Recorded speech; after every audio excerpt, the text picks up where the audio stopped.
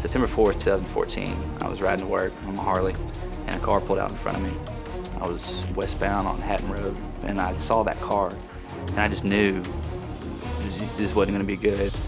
I went into the right lane to get away from him, thinking he would stop. I remember locking my brakes up, thinking it would end, and my last thought was looking over to my left and thinking he's still coming.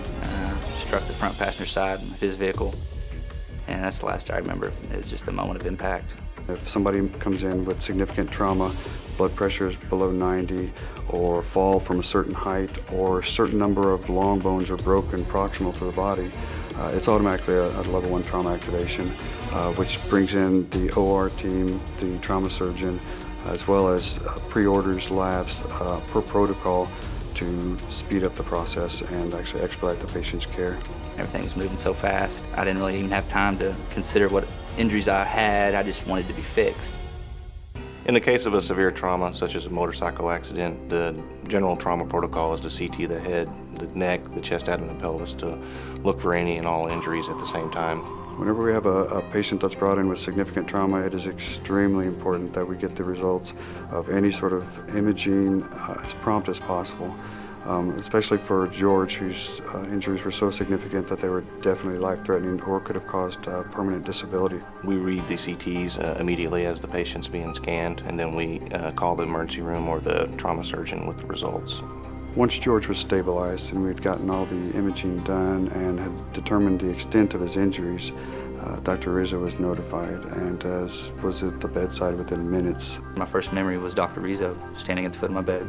Her voice right off the bat had a command to it, and I felt safe and that I was in good hands. And that continued on in the ICU.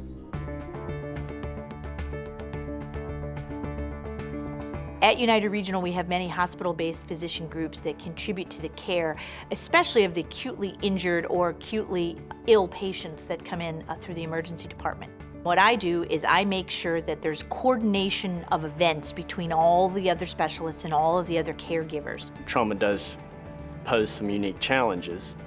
It's a time where often you don't have all the information, so you're also part detective. Anesthesia reports to the trauma code as part of the trauma team. They come, they assess the airway, they intubate the patient as necessary, they manage the ventilation, which then frees me up and the emergency room physician up to start taking care of other threats to life that the patient may have. A lot that we deal with depends on any radiographic findings.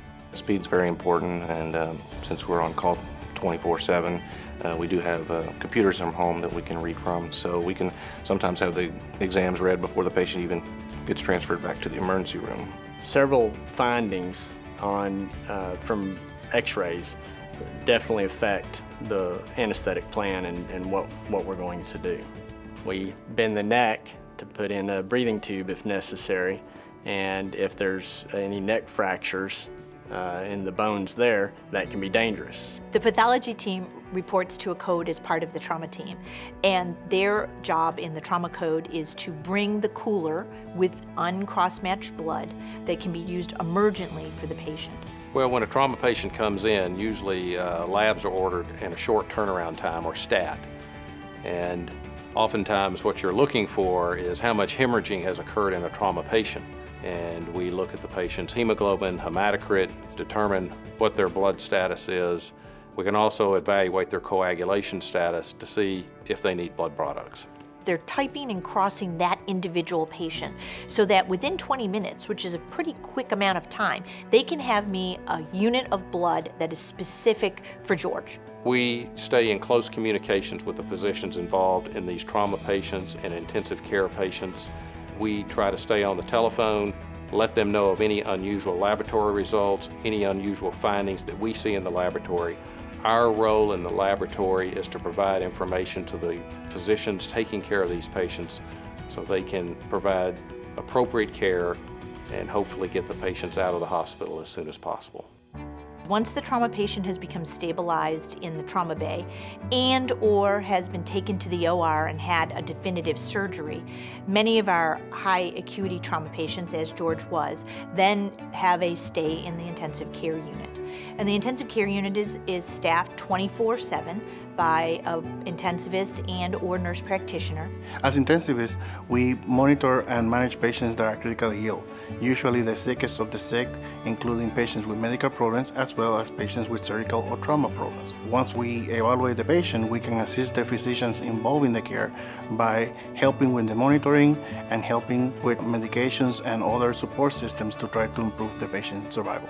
One nice thing about this community and working here is the level of communication. So we're able to interact very efficiently because we work together so often.